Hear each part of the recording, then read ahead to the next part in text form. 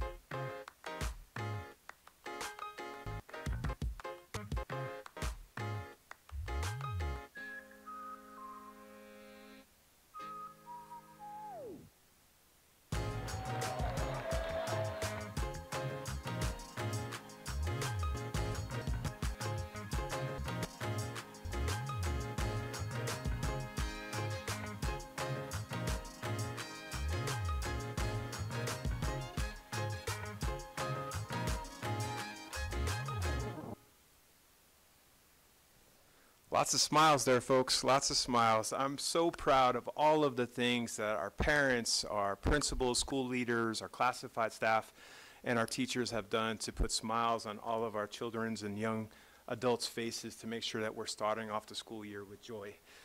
We recognize it's hard right now, whether you're wherever you are. You know, we're constantly having these conversations around difficult things to move us forward, and sometimes that we can be centered on migrating whether we want to be the cynic or we want to find hopeful and hopeful optimism in the things that we're grappling with. And I think it's normal to be kind of shifting between that. But all of the intentional efforts that our staff and families have done in partnership with each other to celebrate a joyful start of the school year, I couldn't be more proud to celebrate them. I've had an opportunity, in addition to what you saw here over the last couple of days, to go to several schools. I'm going to talk to you a little bit about a few of them. On Friday, it was a little wet at the end of the day at Bacon Elementary School, but they had their ribbon cutting at their brand new outdoor classroom. And it was so great to see how well attended that was, and I want to thank the school community for persevering during the rain, but the grounds crew of our district, in partnership with both the PTO and other community resources to make that happen. It is so pristine. There is not a blade of grass that is out of place. But I had, for the first time, the pleasure and the luxury of meeting the person that school is named after, Bob Bacon. And it was so profound for me to get a chance to know about him, his story, both as an educator, as a former board member. I also learned that he is a former Colorado congressperson, both in the Senate and in the House. But I think his greatest point of privilege and pride was that he was the former teacher of board member Carolyn Reed. And he shared that he was, you were a great student, so I want to make sure the community, you did all of your homework. You raised hands when you wanted to participate in classes, but he sends his love, and he just really appreciated having an opportunity. It was never about him and the school being named after him. It was about his legacy of making sure that the work in serving students in this community continue to pay it forward. So I just thought that was really awesome. Just yesterday had an opportunity to visit 3 incredible elementary schools. And I want to be mindful, all 3 of these elementary schools at one point or another last year was named as potentially part of a consolidation plan or a closure plan. And I was so proud to both walk into McGraw Elementary School, and I will say McGraw Elementary School is the highest performing academic school on the west side of town in this district.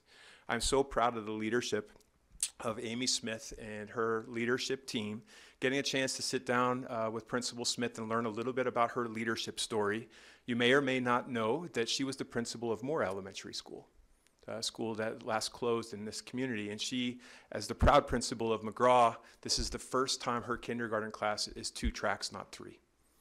And so that concern and consternation around what that means, but she was really, really incredible to get a chance to know a little bit better. I've known her for 3 years, but I've got a chance to learn a little bit more about her leadership story of moving and migrating from a core knowledge school to an IB school and understanding both the importance of content, but service and the IB philosophy. And I think merging those two things together and the teachers and the community's buy-in is what makes that school a real academic success and high-performing school.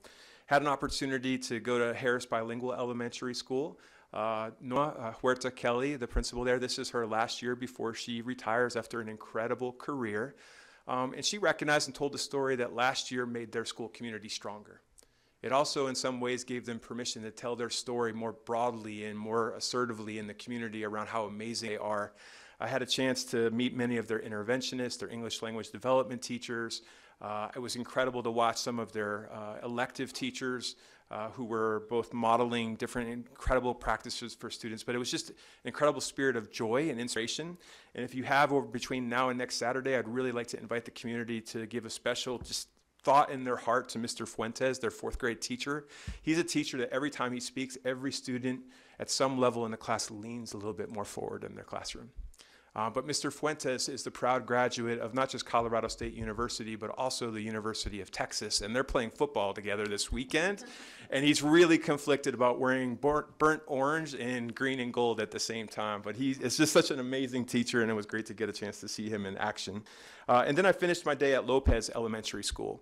Not only is that a newly awarded legacy school in terms of the Leader in Me program, but I think the Leader in Me program is probably one of the highest, most qualified social emotional learning programs that you can find in public education today. There is not a student that you will walk by at Lopez Elementary School that won't take a moment to smile at you and greet you and welcome you to their school. In fact, they actually have leadership roles when you walk into the classroom, that there's a student or two that's designated to welcome you and tell you about what they're learning, where they're headed in their learning, which is just a really incredible way of work. And I want to give a special shout out to another 4th grade teacher, Miss Johnson. I saw her in action, the artistry of Miss Johnson, as she was reading a book in a read aloud that was a part of our EL education curriculum called Pinduli. It's this book and story about a spotted hyena and how they're experiencing across the African savanna these unkind words being told to them by zebras, lions, and dogs. And how the hyena had to look inwards around how not lose their identity and recognize the actual survival of the hyena was based upon being very proud of who they are and what they do, but also taking every moment to breathe light and harmony into their community. As you think about our agenda tonight, togetherness and harmony is a real part of the conversation. We're going to talk about our ecosystem of the various committees that we have across this district, not just to say, hey, we've figured it out, but to make sure that you as a board and the community recognize this is the current state. We may have, as a team, a desire to change that as a future state based upon feedback and curiosities. I know many of you as members of the board have already talked about that. But I just want to say huge thanks for the overwhelming amount of interest that we have from members of our community to elevate their voices, provide us a level of advisement around our way of work moving forward. It's just really important that we continue to figure out creative ways to work together. So really excited about that conversation. At those types of practices, as we continue to refine and iterate them, and I'll close on this, is really what's dependent upon this district having a very sustainable, healthy, high-performing future. You're going to hear tonight about our strategic plan. And make no mistakes about it, the priorities of making sure that all of our students graduate and have options post-graduation, that is a part of the work that we're not pivoting from, but it's bigger than that. We want to make sure that our students not only graduate, but they have the skills to get a job in our backyard. And they have a chance to earn a living wage and have an opportunity, because they're a proud graduate of this school system, to achieve and attain economic mobility to pursue a pathway forward.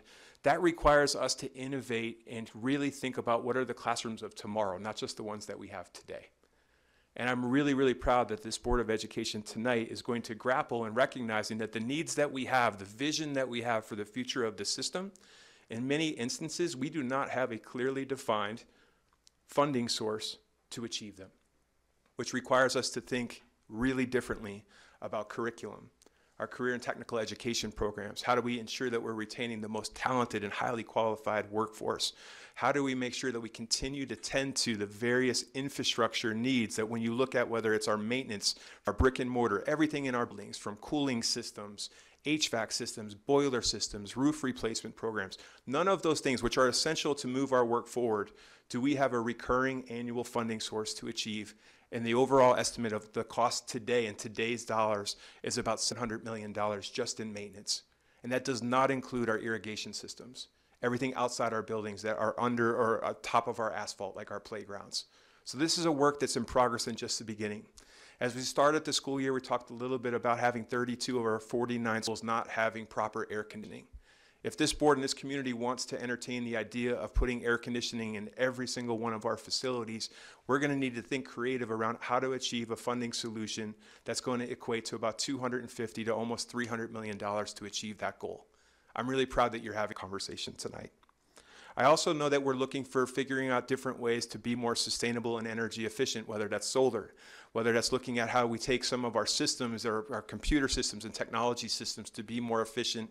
Those dollars add up too. And we want to make sure that we're continuing to think about all of these in their entirety. And I want to invite the community and the district that if you want to know what this means for your individual school, please go to our district website today, psdschools.org, click on the community link, and you will see a hyperlink that is very specific for a proposed mill levy override for this year in 2024.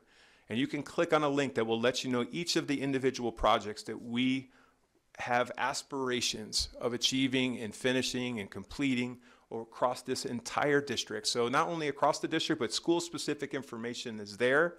And I just want to say thank you to this governance team. I want to thank you for the community who has engaged with us thoughtfully, asked really hard but necessary questions to move us as a system forward. And I'm looking forward to having those types of conversations in partnership with you tonight. So thanks again for allowing me the opportunity to address the community.